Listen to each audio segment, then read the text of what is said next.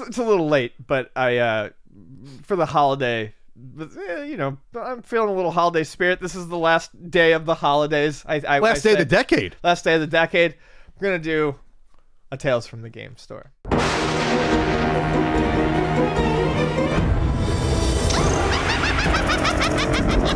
Tales from the Game Store. Gonna do one. Gonna do one of these. It's been a while.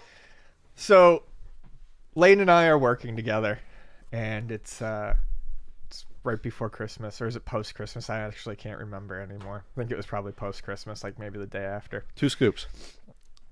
And we're sitting there, and it's been a fairly busy day, but it cleared up for a little bit. And this family walks in. Mom, Dad. It was the day after Christmas, I remember now. Mom, Dad, younger kid, and teenage kid. Now, younger kid is probably about 8 years old. He runs into the store ahead of anyone else, and he's like, "You guys were closed yesterday, and it was my birthday." Meaning his birthday was on Christmas? Meaning his birthday was on Christmas, Okay. just like Ricky Henderson. And So I'm like, okay, I'm sorry about that. And he's like, so we're here today. And I'm like, all right, great. So a little aggressive from the start. A little aggressive from the start. Okay. So then, you know, Mom and Dad walk in, and teenager. Teenager looks to be, I would put him at, I'm going to put him like smack dab at 16 years old. Okay. Middle of a teenage year. Yeah. Okay. Smack dab at 16. So they walk in, and the dad goes, all right, well, if you see a game that he goes, we're here for your brother. He looks at the teenager and goes, we're here for your brother, but if you see a game or something you want, let me know. Okay. Now, Lane, meanwhile, is like, has a feeling. So I look at her and I'm like, all right, I don't say anything, but it seems like she's dealt with these people before. So teenager, we're gonna call him Brewster. Brewster goes over and starts looking at immediately goes and starts looking at the systems and goes, I found what I want. I want this GameCube. And the dad's like, the dad goes, yeah, okay, that's fine. And the mom goes, no, you're not getting, you have 5 systems. You have 6 systems at home. You have too many systems. You have too many games in your room. And the dad's just sitting there looking like just dopey. I mean, he looks like wet pizza dough. He's out of it. Yeah, he's just got this incredibly dumb look life on has his face. steamrolled him. He's done. Yeah, he's done. He's done. given up. And this is after Christmas, by the way. This is after Christmas. Okay. This is a guy who says yes to his kids all the time. And the mom is just right here. She is putting her foot down. And the kid looks at his mom and goes, well, that's a shame.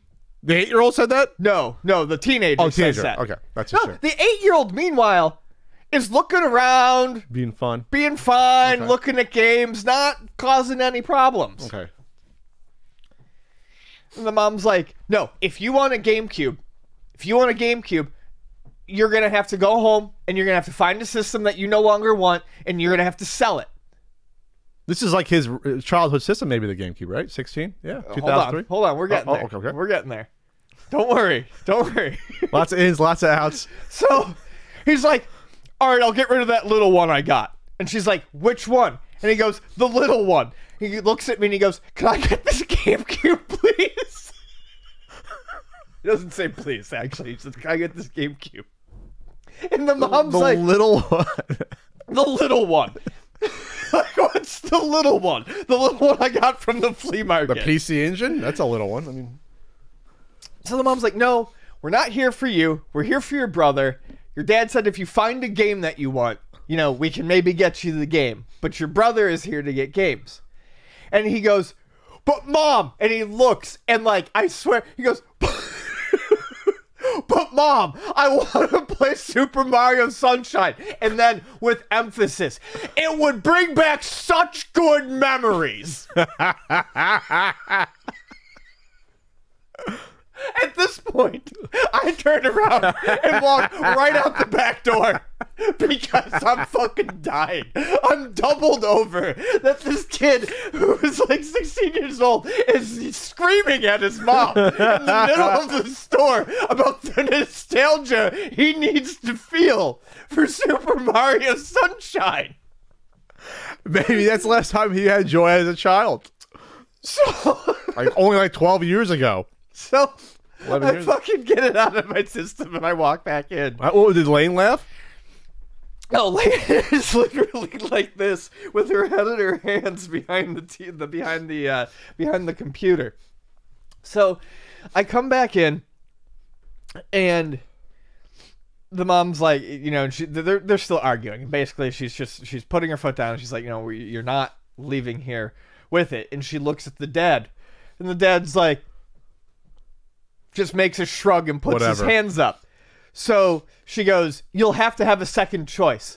And then the kid goes, fine. And he looks at me and he goes, I want a copy of Pokemon Plantum. Plantum. Plantum. Plantum. No, I'm not the biggest Pokemon fan. I don't think there's a Pokemon Plantum, though. Plant apostrophe EM Plantum. Gotta plant them all. Gotta plant them all. Well, the joke I made to Lane afterwards was it was the Pokemon game that was all grass type. There was nothing but grass type. The only time in the history where all three starters were grass type. Okay, so he probably meant Platinum. He did, yes. Okay. Yes. All right. And I said, Pokemon Platinum? I said, we don't have any copies of that. And he goes, see, this is what I was afraid of. I can't get the GameCube, and they don't have Pokemon Plantum. That was his fear. That was what he was afraid of. That's what kept him up. He goes, so I don't have my first choice, and I don't get my second choice. And then the dad goes, how about choice 3? Oh, no. How about a Jumbo Jack? What? A Jumbo Jack. What the fuck is a Jumbo Jack? Jack of the Box's version of the Whopper. I'm still thinking of games. The kid looks. The kid. So he offers him a burger. He offers him a burger. The kid looks at the dad, and there is hate in this kid's eyes. There is hate in this kid's eyes, and you can see the dad. You can see the dad kind of shrink back a little bit. He's got like the big smile. He's like, Jumbo Jack. He's like, option 3, couple of Jumbo Jacks. We'll go to Jack in the Box. And the kid goes, the Jumbo Jack sucks, Dad. Jack in the Box isn't even going to be making them for much longer. Wait a second. I turned around and left the store again. Wait a second.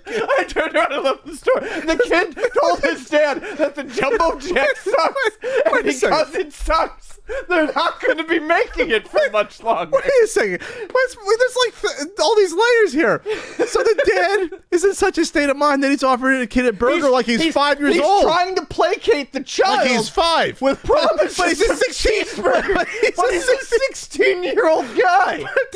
But then not only has his son had the Jumbo Jack and realized it's crap, but then knows the inner workings of Jack in the Box International LLC or LTD to know that they're not going to make him anymore. It's just one of those spoiled teen outbursts because there's no way that Jack in the Box is not going to be making their signature sandwich anymore. It would be like Burger King. It'd be like saying the Whopper sucks. The Whopper sucks. No, they're not going to be making the Whopper. It's their number one item. They're not making the Big Macs anymore, Dad, because I can't get Pokemon Plantum in a GameCube.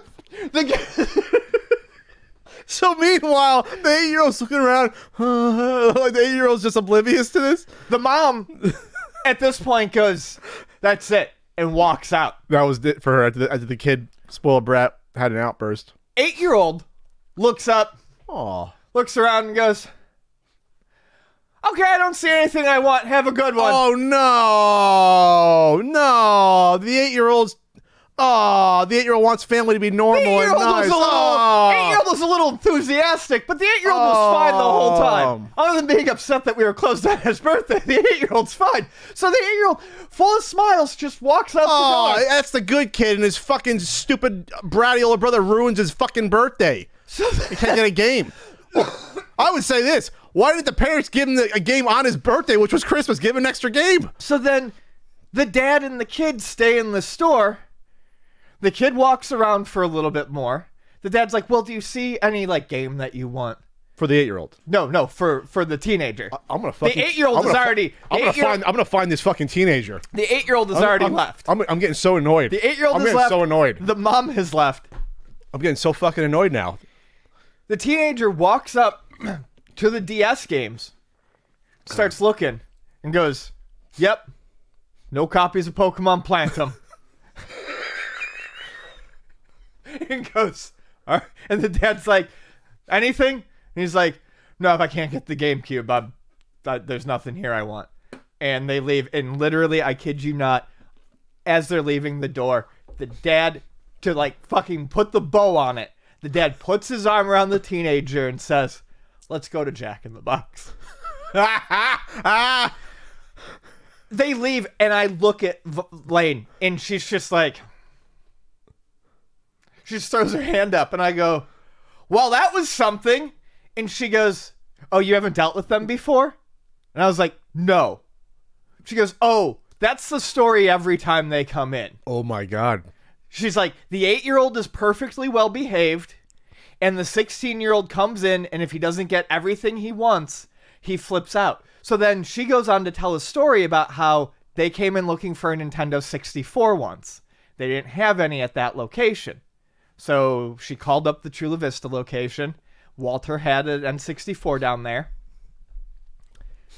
They went down to go get it, and Lane, sensing that there might be some trouble with this family, calls up Walter and goes, "Hey, Walter, I know you know, it's what we do, but just make sure you show them how to clean the games."